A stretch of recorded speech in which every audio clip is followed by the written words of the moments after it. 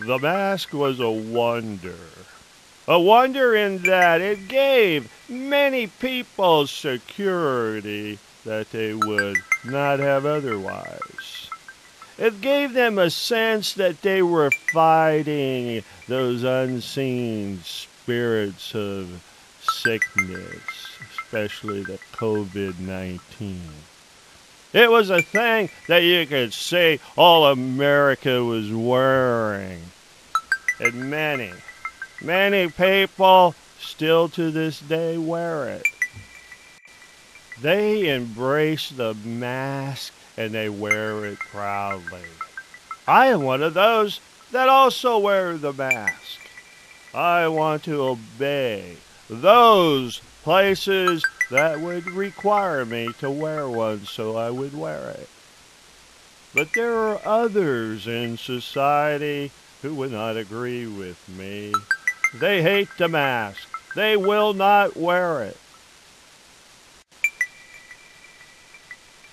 I'm not wearing your damn mask.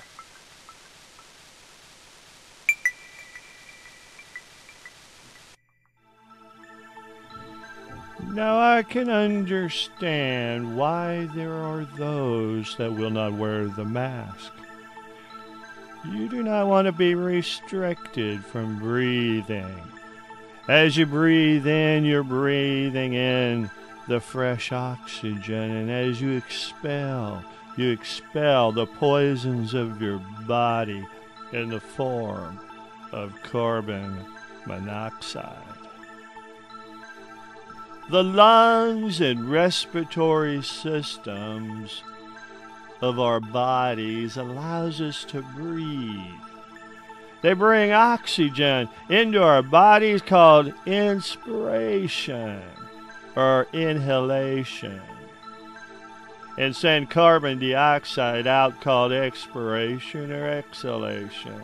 The exchange of oxygen and carbon dioxide is called respiration. Too much carbon dioxide retention can cause effects such as headaches, dizziness, and fatigue, as well as serious complications such as seizures or loss of consciousness. We need to breathe, and we need to breathe fresh oxygen. Your physician would tell you that if you have too much carbon dioxide in your blood, it can harm your organs.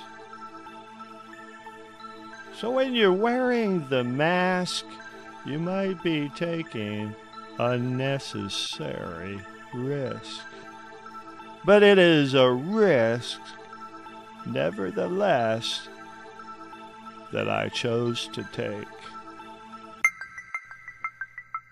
Now look at this older gentleman, the senior, wearing his mask, and he seems to be proud in doing it. Do you see the label on his mask? Do you see that he's using it as a tool to witness?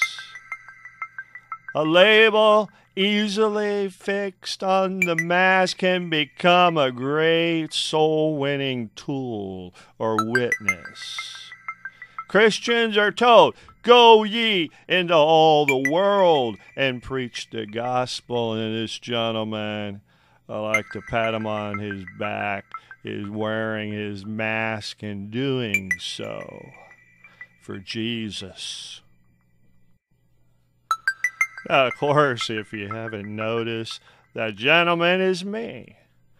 It is a selfie that I took today with my new labeled mask. Now, I've made masks before, made it and kind of drew a wording on a mask, but this, I believe, will be far greater, easier to see.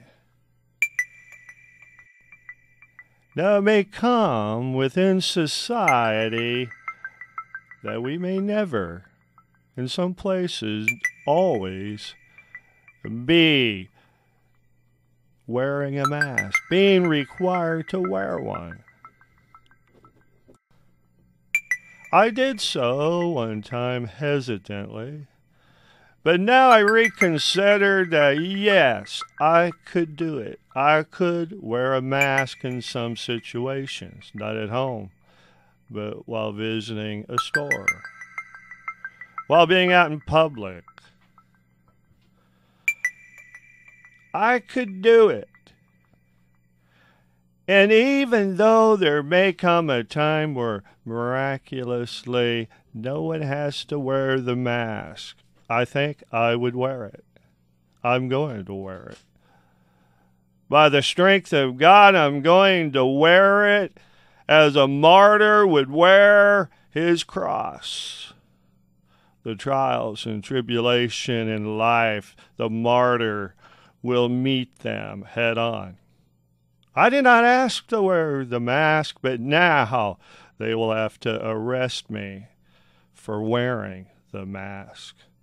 I will stick up for Jesus. I will put words on my mask that may offend, but I could care less. I was told to wear a mask, and I will wear a mask.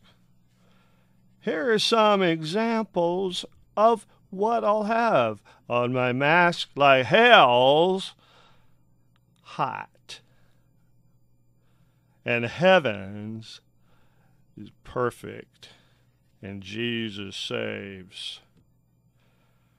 Pray to my mask because Jesus saves. Oh, those are just examples, but I can't wait. I can't wait to make more masks with my technological computer hooked to a printer. If my label should curl and fold, I'll glue it on.